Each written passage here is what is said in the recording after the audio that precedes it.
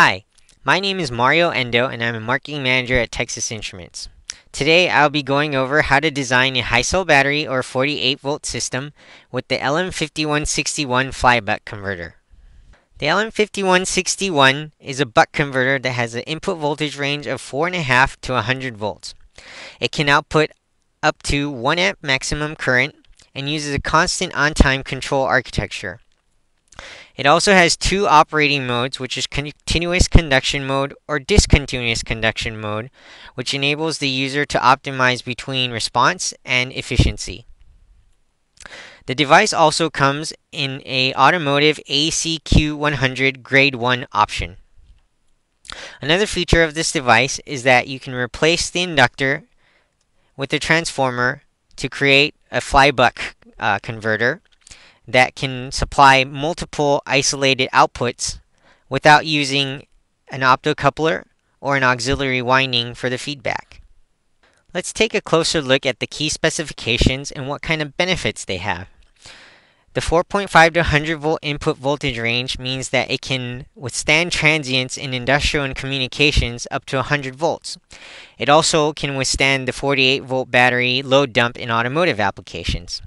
The synchronous rectification removes the need for a rectification diode and also increases the efficiency at high step-down ratios. The COT control with internal ripple simplifies the design with fewer external components due to compensation not being required and also the ripple injection being internal in the IC.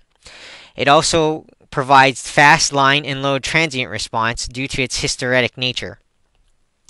The output error correction amplifier improves the line and load regulation of the device, and the selectable CCM or DCM operation enables the user to select either flybuck topology with multiple isolated outputs, or improve the efficiency in the buck topology at light loads.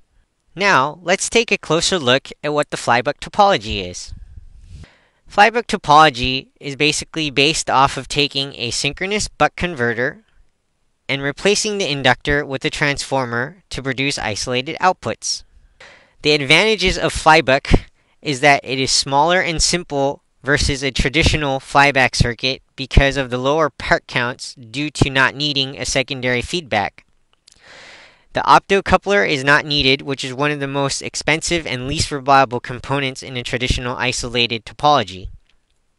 It also has higher efficiency and it provides good regulation, and it provides flexibility in a sense that you can use the same part as a buck or for isolated outputs. The LM5161 comes in a 14-pin TSSOP package. This package is actually pin-to-pin compatible with the LM5160 automotive grade device, which is a 65 volt 2 amp device. So if you need to upgrade your system because it needs a higher voltage, this is a very easy way to switch your design without doing much rework. Let's take a look now at where 100 volts could be needed. The first space is the 48 volt automotive battery space, where normally the input voltage is 48 volts, but then the 70 volt transient is required for the IC that's off the battery. In telecom, there is a 100 volt transient protection that is required to protect from lightning strikes that may strike the base station. In the high cell battery space, the input can exceed 40 volts due to the battery stacking, and also 2 times the battery input transients is sometimes required in case the user might accidentally stack 2 sets of the battery. Lastly, in the motor drive space, even though the input voltage off the battery or the line may be 24 volts or 48 volts, there needs to be a 100 volt protection from the back EMF of a motor that will go to the IC. Let's now take a look at the performance of the LM5161. These two are efficiency curves of the LM5161 based off of different input voltages and output voltages. On the left side is the efficiency at 12 volts out at various input voltages at 300 kHz switching frequency. On the right is the 5 volt output voltage at 24 volts and 85 volts input voltage, again at 300 kilohertz switching frequency.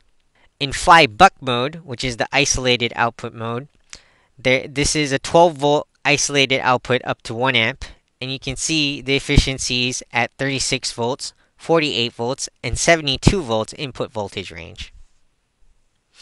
The LM5161 complements the existing high voltage buck converter portfolio by providing a non-synchronous to synchronous upgrade path, a higher current upgrade path for already synchronous buck converters, and also a higher voltage path from its sister LM5160 product.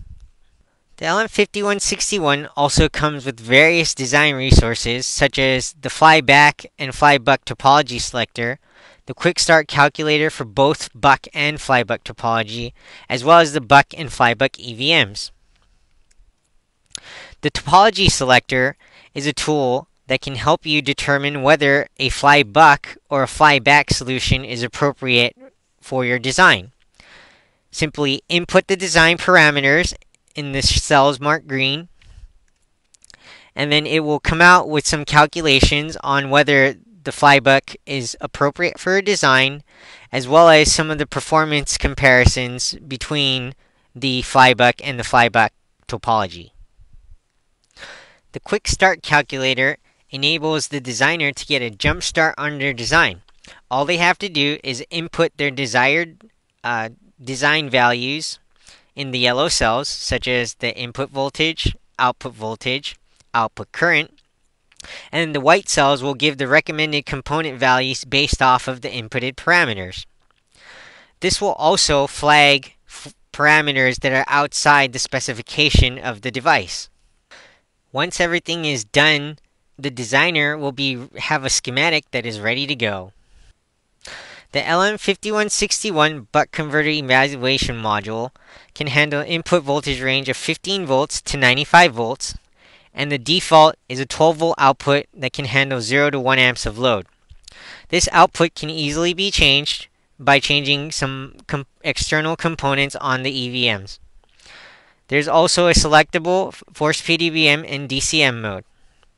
The board size is roughly 38 millimeters by 51 millimeters, and you can see the various efficiency curves depending on the input voltage range to the right. The isolated LM5161 flybuck EVM is configured to handle 36 to 72 volts input voltage range and has an isolated 12 volt output that can handle 1 amp max output current. You can see on the board that there is no optocoupler circuit, and also that the transformer is extremely small. The board size is roughly 61 millimeters by 51 millimeters. To the right, you can see the efficiency curve of this board at various loads and various input voltages. Note that if you supply a VCC externally to the device, this efficiency will increase. This concludes the overview of the LM5161. For more information, you can go to ti.com/product/LM5161, or for the automotive grade, you can go to ti.com/product/LM5161-Q1. At these product folders, you can find all the design resources that we have covered here. Thanks for watching!